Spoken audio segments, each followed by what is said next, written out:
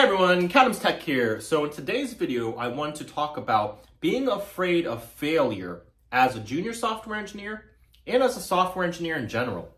But first, if you're new to my channel, my name is Christopher Adams. I am a senior full stack software engineer living in the Tampa area. If you've gotten any value at all out of my video, please like and subscribe, share it with anyone that you know is interested in learning development. And without further ado, let's go ahead and get on into today's topic. All right, so first off, I have to say that I am no stranger to being afraid of failure as a software engineer.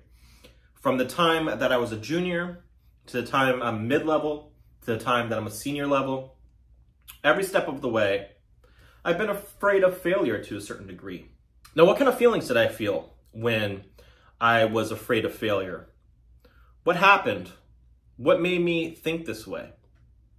Well, I would say that I'm typically given projects, right? I'm given new features to build, I'm giving bug fixes to fix, and various things like that. And almost every single time, I don't really know exactly what I'm going to do when I'm first given the task. I don't know precisely, hey, I need to do this, that, and then I'm done. Every single project, there's a mix. There's a mix of me knowing what to do, and there's a mix of going into the unknown, of trying to figure out some things that at the start seem daunting. So what do I do to remedy this? What do I do to clear this up? What do I do to remedy this situation? Well, I spend additional time, right? I dive into the areas that I'm unfamiliar with. I leverage people. I leverage coworkers. I leverage friends. If they have more experience in a certain area than I do, I try to seek their advice. I try to shine the light in the areas of the feature that I'm building or the areas of the project that I'm unfamiliar with. And this will help build my confidence to be able to complete this feature or complete this task, right? And that's exactly what you want to do. You want to take something that you're scared of and you want to break it down into tinier pieces. You have a project, you want to break the project down into small, manageable, tackleable pieces. Actionable. All of these words come to mind. Actionable, tackleable, manageable. You want to make it so you can see the forest for the trees. So say I'm given a new feature to build, and at the start I'm having feelings of like, whoa, this is a little crazy. I'm not sure if I can complete this. But my mindset is, but I'm going to try. I'm going to try to complete this. What do I need to do in order to complete this? What questions do I need to ask? What technologies do I need to learn? How do I need to break this up into smaller tasks and make progress and start feeling the momentum? It's like a snowball effect, right? You tackle one little piece of it, the ball gets bigger. You tackle another piece, the ball continues to get bigger, and it gets bigger and bigger until you complete the feature. That's exactly the approach I like to take. Because if you look at the feature that you're assigned for the big picture, and you just sit back and you're like, okay, I need to do all of this. This is crazy. I have to do all of this. Instead, take the big picture and break it up into 4 or 5 pieces. And then when you break it up into 4 or 5 pieces, don't have these pieces all in your view at all times.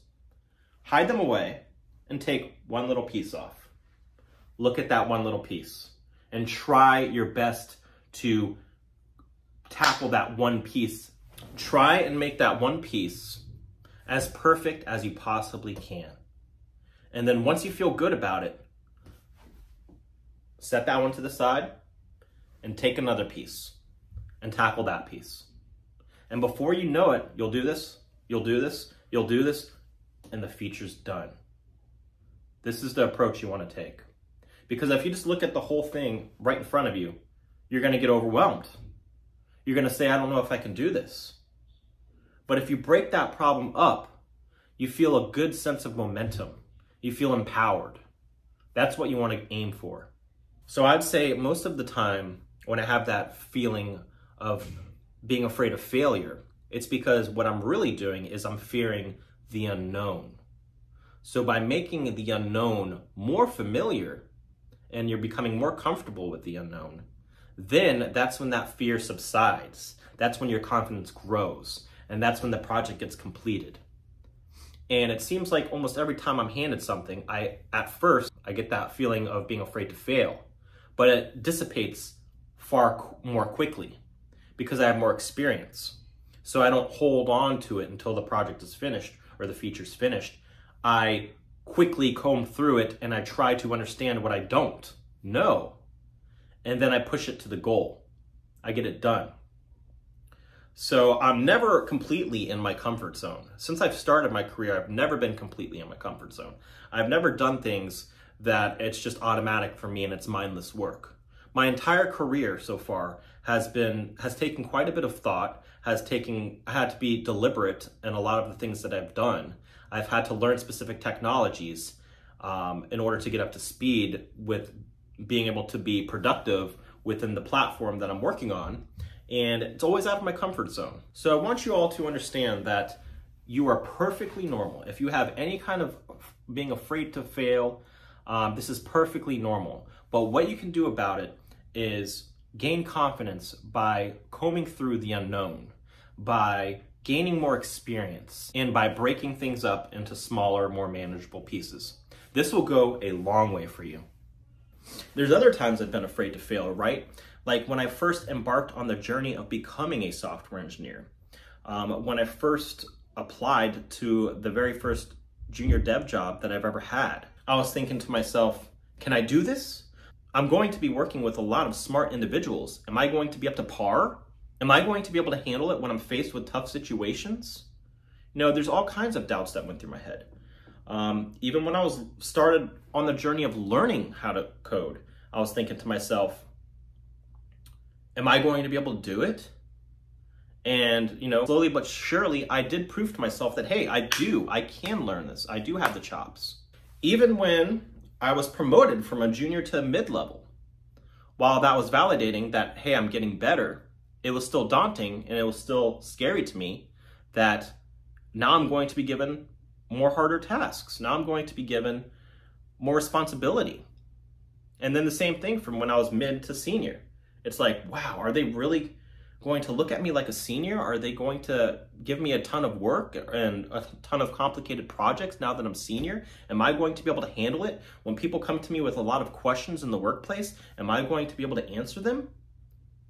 So it's just evolving every step of the way. Being afraid of failure is taking a new form.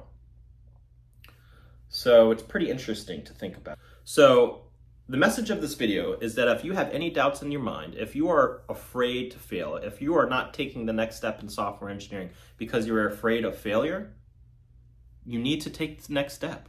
Do it. I know you can do it. Just put in the extra time. Whichever area you're scared to fail in, put in some extra time. And through preparation, you'll find that your confidence will grow. You'll become far less afraid. But also being afraid of failure to a certain degree can be great, can be a good thing because it can push you. It can push you to put in that additional time. It can push you to make sure that you do good on the project and that you are going to complete it when you're nearing the deadline. It can be a good motivator. There's countless individuals who are greats in their field today because they were driven by the fear of failure. I think Mike Tyson was one of them. I think Kobe Bryant was another. I think Gordon Ramsay was another. There are countless examples. And you can use it to your advantage. It's when you get in your comfort zone that you should be worried. Never, ever, ever stay in your comfort zone. Try to always push yourself out of that comfort zone because that is where growth will come from. So I hope this video has been useful to you all.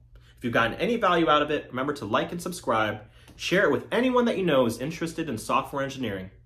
Till next time, see you all later.